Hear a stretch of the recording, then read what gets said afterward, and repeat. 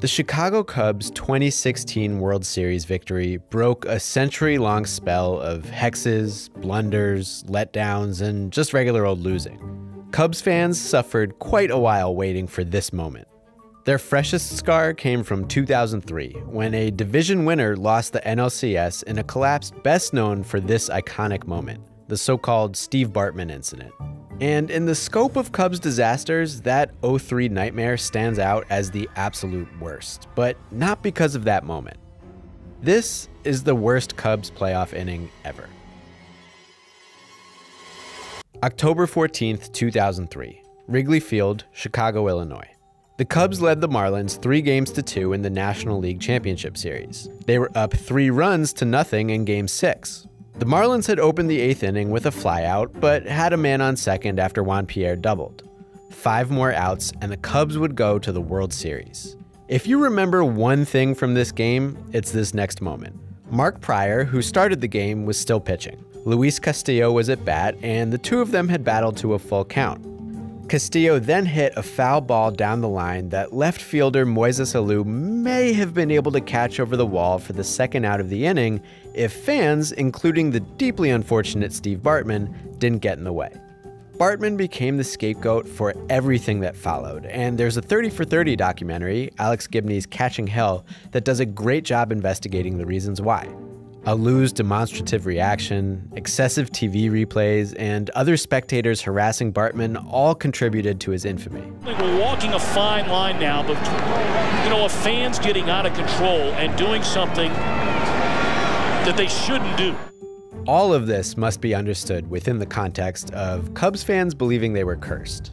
Chicago had last won a World Series in 1908. Their most recent World Series appearance was in 1945, a loss frequently referenced because of the incident in which a tavern owner and his pet goat, who had a ticket by the way, were denied entry into Wrigley Field. The tavern owner angrily put a hex on the team. And indeed, since the curse of the Billy Goat, the Cubs had not returned to the Fall Classic. They'd hardly achieved any postseason success at all.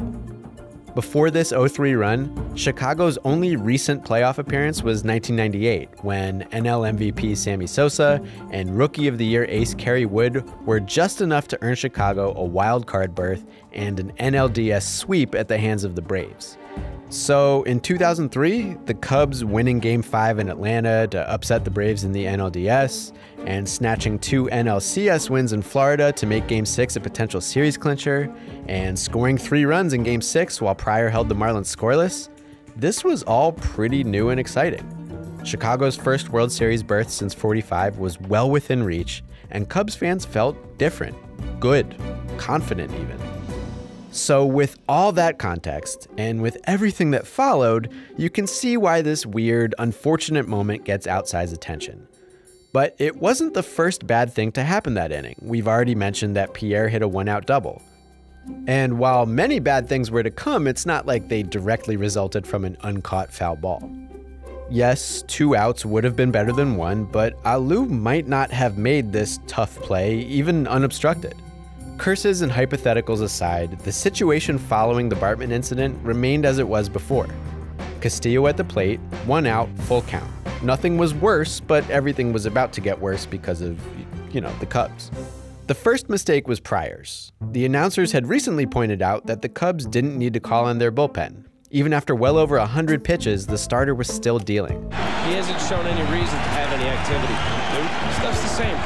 But once again, facing 3 balls and 2 strikes, the all-star pitcher's next offering was in the dirt.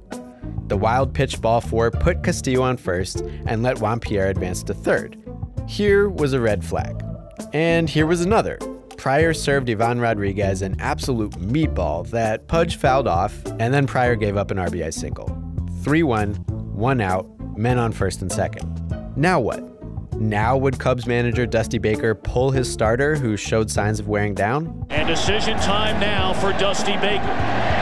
Does he give the ball to Kyle Farnsworth in the bullpen, or does he leave Prior out there on the mound? No, Prior stayed out there. 2 important things about this decision. 1, for a manager of some very good teams, Dusty Baker presided over more than his fair share of meltdowns and closeout games. His teams repeatedly fell apart on the cusp of series victory. After this, in 2012, Baker's Cincinnati Reds would blow a 2-0 series lead in the NLDS against the Giants. In 2016, Baker's Washington Nationals would blow a 2-1 series lead in the NLDS against the Dodgers. But in this moment, there could only have been one collapse on Dusty Baker's mind. Baker managed the San Francisco Giants the previous year and led them to a 3-2 lead in the 2002 World Series.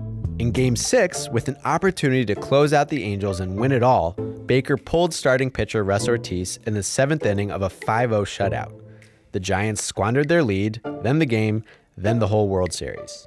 So perhaps with that in the back of his head, Baker left Pryor out there, and here's where I have to point out thing number 2. For a split second, Baker's decision looked like the right one. On his first pitch to star rookie Miguel Cabrera, Pryor induced a ground ball that had a decent chance to become a double play and end the inning until shit. And bobbled by Gonzalez, and everybody's safe. Chicago's Alex Gonzalez, an extremely reliable veteran shortstop, had just 10 errors all year. He picked a devastating moment to commit one more. So, still one out. Bases loaded now, but not because of anything Pryor did wrong. The starter stayed out there to face Derek Lee, who doubled on the first pitch. Tie game. Finally, time for Pryor to come out. Kyle Farnsworth entered, hoping to staunch the bleeding. He pitched around All-Star Mike Lowell to load the bases, then gave up a sac fly to Jeff Conine. A pretty tolerable outcome considering the alternatives. The Marlins now led, but only by 1 run, 2 outs. So Baker had Farnsworth do it again. Intentional walk of Todd Hollinsworth to load the bases. Just needed 1 more out against Mike Mordecai, a guy off the bench who was having a pretty mediocre 7-3 Marlins. After another Cubs pitching change, Mordecai would eventually come around to score, and then, at last, after 8 runs surrendered, the most devastating inning in Cubs history finally came to an end. I don't believe in curses, but that inning made it pretty hard to argue with someone who does. Especially because some previous Cubs playoff disaster innings also hinged on simple boners. The best example, after the Cubs blew a 2-0 series lead in their 1984 NLCS versus the Padres, the decisive Game 5 turned because of one bad inning, which itself turned on one weird error. Chicago was leading and in pretty good shape, but what should have been an easy second out of the 7th inning squirted under Leon Durham's glove and through his legs, opening a cascade of San Diego runs that drowned Chicago's World Series hopes. That moment had a direct parallel in the 0-3 meltdown, but the broadcast, of course, left the inning more focused on the scene off the field than all the screw-ups that had just taken place on it. And it's a shame. This chapter of the Cubs' century-long tragedy is full of culprits, but Steve Bartman's name always gets top billing. Whether you believe in curses or not, that moment wasn't what made this top of the 8th the worst inning in Cubs history. It was the error. It was the delayed pitching change. It was the failure of a worn-out arm and the onslaught that ensued, and the eventual knife twisting when the Marlins went on to beat the Yankees in the World Series. It was all of that. It was an avalanche of failure, somehow overshadowed by the snowball that preceded it. Thanks for watching The Worst. If you love baseball blunders and goof-em-ups, might I suggest this worst about an absolute train wreck pitching debut, or this rewinder that goes way in depth on what you don't remember about the Bill Buckner game.